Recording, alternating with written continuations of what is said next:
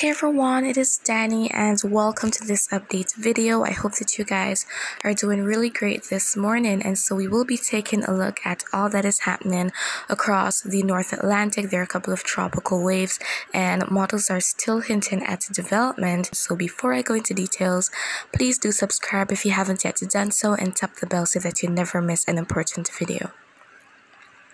Alright, so let us get things kick-started with the North Atlantic, and here we can see that there is some activity across the main development region, and as I said, there are a couple of tropical waves. Another is going to be emerging from the coast of Africa very soon. So that one there is approaching the Lesser Antilles. There we can see some showers and thunderstorms in association with it. So it is likely to bring some activity to Barbados, and then there is that next one not too far from northeastern South America, and that other one behind it producing all that shower and thunderstorm activity. Now that one is what models think might develop, and others think that the next wave that will be emerging behind it will actually be the one to develop into something. So pretty interesting here.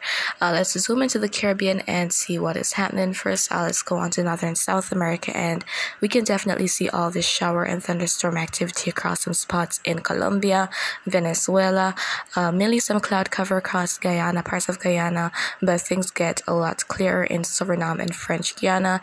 ABC Islands dry and sunny as per usual today, and then looking over into parts of Central America, a bit of activity in some spots in Panama. Alright, let's head further up north, and here we can see that there isn't a whole lot happening, mainly some scattered showers and thunderstorms across parts of the Northern Caribbean. Also into Central America, we see a bit more activity in some spots in Belize, but that is going to be dissipating soon, that little blob of showers and thunderstorms. Going up to the Bahamas, there isn't much happening. For the Turks and Caicos Islands, pretty much in the clear right now, so nothing much is going on for those areas. But as I said, over in the Lesser Antilles, there's that tropical wave which is approaching, and that is likely going to be resulting in more showers and thunderstorms across the area through today. Alright, now we're moving on to the rainfall total maps here, and we're starting out with GFS, and as it becomes more colorful, more rainfall is expected. And here we can certainly see that GFS is expecting quite a bit of rainfall across some spots in Central America, coming down to Northern South America, as well as for the Lesser Antilles and parts of the Northern Caribbean. So GFS certainly expecting that there is going to be some rainfall activity through today. Again, for the Lesser Antilles, that tropical wave moving through, the rainfall might be heavy at times for some areas, and a lot of rainfall in a very short amount of time can result in some flash flooding, so please be aware of that.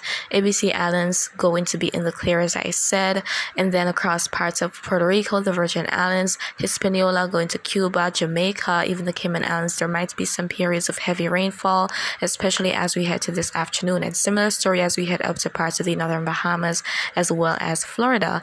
And then going on to the Euro model now. Euro is expecting that we're going to be seeing something pretty much similar here, not showing as much rainfall for some spots, but overall the same general expectation here. So many areas in the Caribbean expected to receive quite a bit of rainfall activity as we head through today.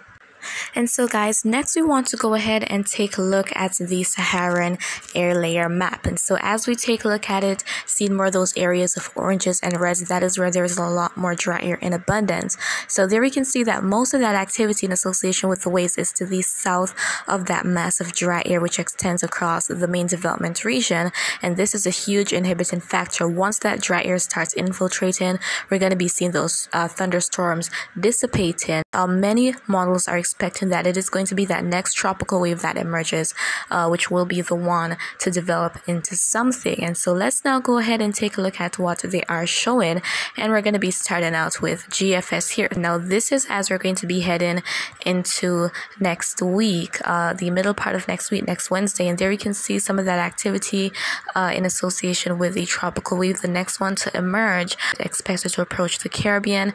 And then as we head into Sunday night of the following week, there we see all of that increase in moisture across parts of Florida, the Bahamas, and even the northwestern Caribbean. And then into Tuesday, August 15th, the middle of the month, here we're seeing that GFS is expecting something, a tropical storm, to make landfall along the Gulf Coast of the US. So GFS has been pretty consistent about this happening.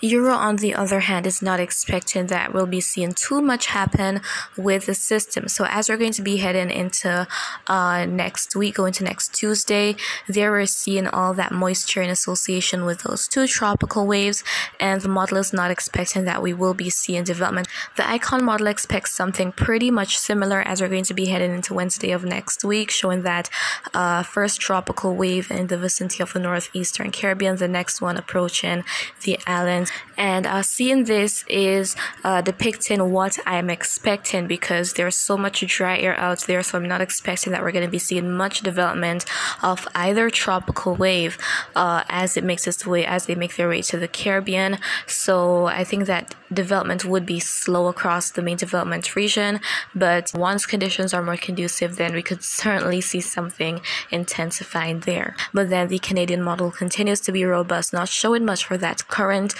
tropical wave out there, but expecting that the next one will be developing on approach to the northeastern islands of the Caribbean, and eventually showing that something could be entering the Gulf of Mexico. So GFS and the Canadian model are both expecting something quite similar here, but GFS showing something a bit on the weaker side and intensifying into a tropical cyclone as it makes its way into the Gulf.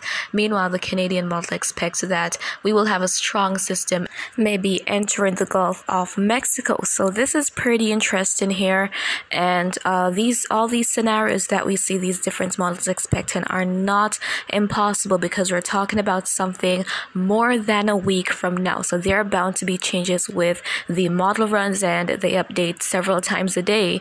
So let's see what's going to be happening, but I'm here to keep you guys posted. And as I said, I don't expect that we will see much as the systems make their way across the main development region because of all the dry air. But if, say, one of them enters the Caribbean or stays to the north of the Caribbean and things are more conducive, then yeah, we will definitely see some intensification, especially with those above average sea surface temperatures. And closer to the time frame heading into next week, we will have a better picture of what could happen. And so guys, that is pretty much it on those tropical waves. And finally, we're talking about Dora. So as I expected yesterday, the cyclone actually intensified a bit more after the completion of its eye wall replacement cycle. It's strengthened up to 140 miles per hour. Those were sustained winds, so it was a strong category 4 hurricane, but since then it has weakened slightly.